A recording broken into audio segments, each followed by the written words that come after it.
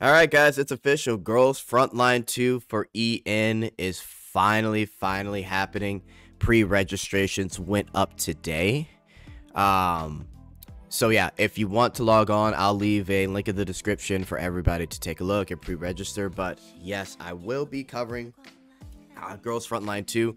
For those of you that don't know, I'll be doing some videos in the near future about Girls Frontline 2, but it's a essentially in terms of combat, it's like a turn-based RPG.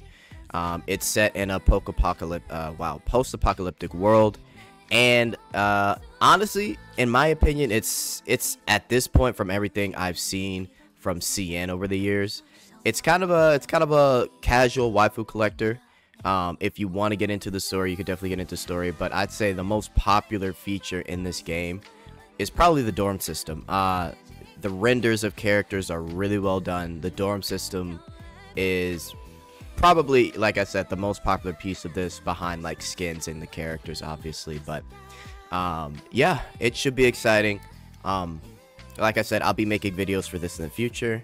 And yeah, Girls Frontline 2, guys, let's go. Finally. I'll leave a link in the description, guys. Later.